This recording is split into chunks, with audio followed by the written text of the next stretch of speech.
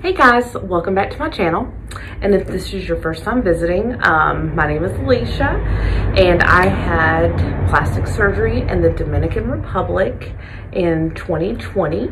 And today's topic will be all about what to pack.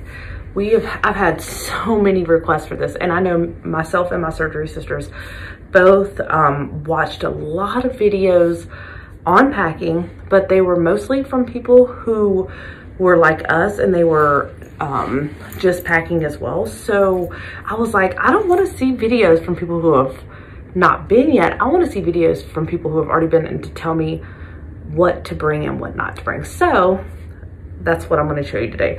I actually took a video before I left, and I'm gonna do a voiceover on that video, just telling you what I really didn't use out of that stuff and what my surgery sisters used and what I didn't and what was good and what's not. But that is what we're going over today. Also, I will kind of do a body reveal. I am 2 months post-op going on to, I had surgery on March 6th of 2020. And right now today is on, I'm like over here, March, April, May 2020. So I'm right at May 6, 2020. So I'm right at 2 months, but I'm actually a little bit over that as far as weeks go. But so I'll do a little reveal and show you what my doctor, Dr. Mahia, did for me and how my results are looking. Okay, so first of all, I'm going to tell you the #1 thing that I and my surgery sisters used when we were in the Dominican Republic staying, that I guess we didn't even think that would be a big deal, but here it is. You ready? Oh my God, this was the best thing ever. So you can't, if you get a tummy tuck and you get your boobs and you get a BBL, you cannot bend over and pick stuff up because of your waist, and you can't put your hands above your head if you get your boobs done.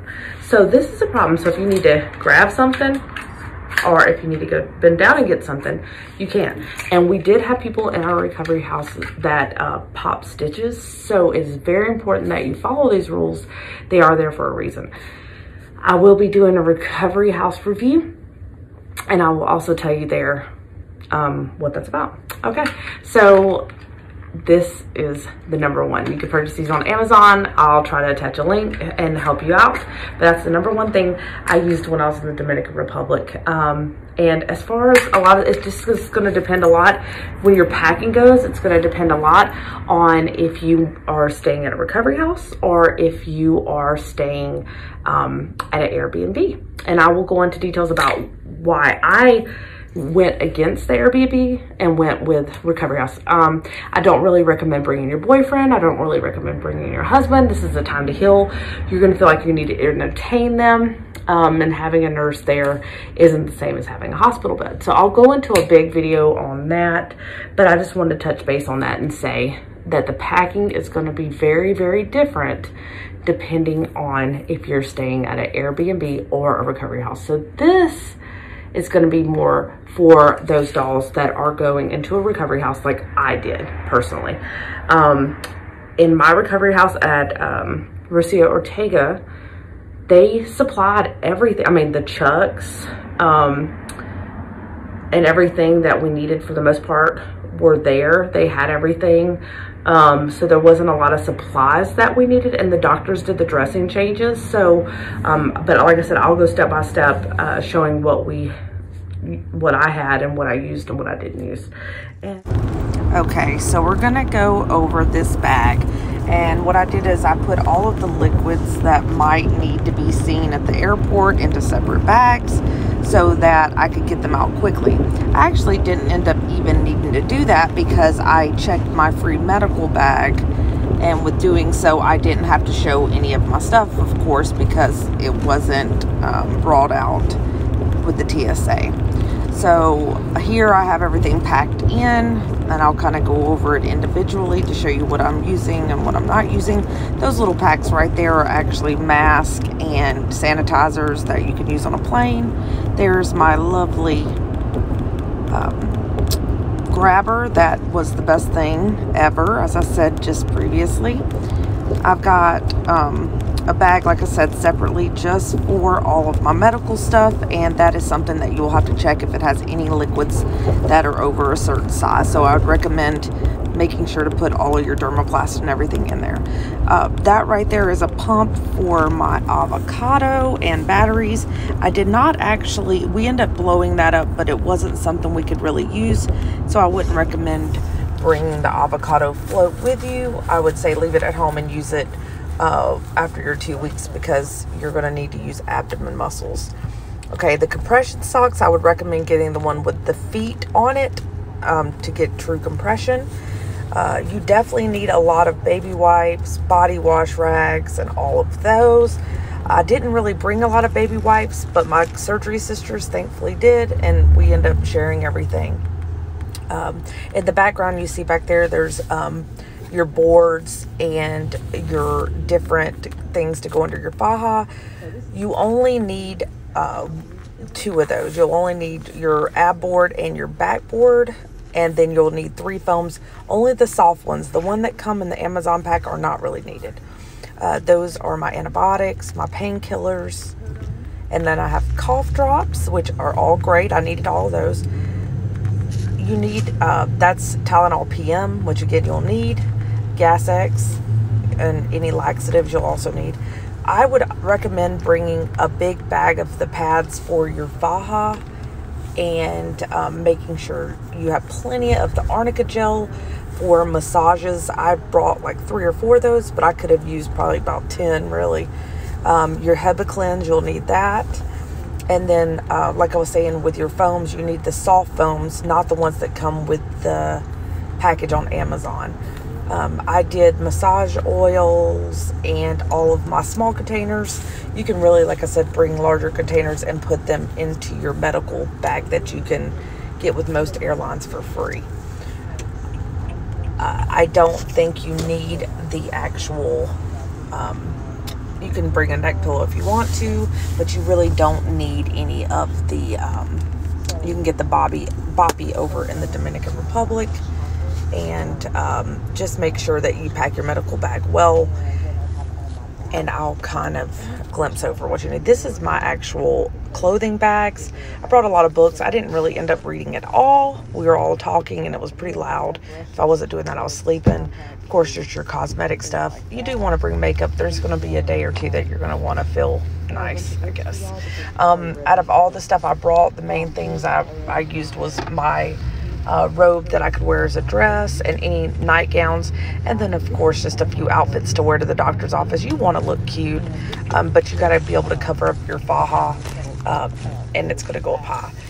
Again, like I said, you can leave your avocado at home because you're not going to really use it until you can get in and out of your bed okay, and when you're not using your arms, especially with your hair. If you have your breast done, you can't even reach up to do your own hair. So let's see what else I have. Of course, bunches of socks, any kind of hygiene products, and let's see, those were just like spa masks and stuff like that for me and my surgery sisters. We didn't end up using many of them. The BBL block, I did not use at all. I did get a boppi there in Dominican Republic that worked really well, and I loved it. And I'm glad I didn't buy one and take one on the plane, because it would have been a waste. Some of the things that are missing here, like I said, more baby wipes that you need. Make sure to get your painkillers and everything here from your primary care doctor.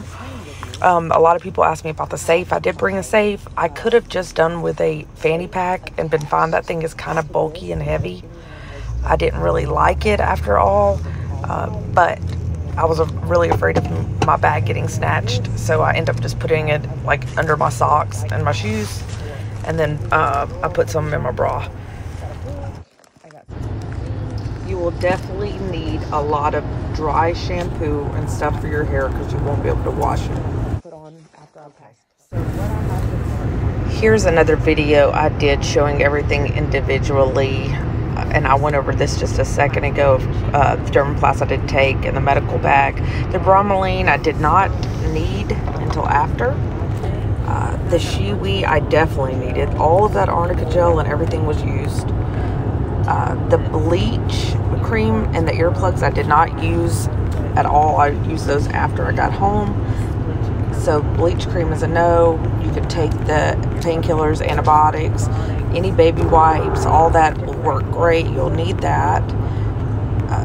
Getting bio, didn't use it. Skin oil, didn't use it. You can use some vanilla oil or scented massage oil for your massages, but that's it. Definitely those compression socks, I used all of those. I would say take at least 4 pairs, and then your backboard. Your doctor will tell you what you need.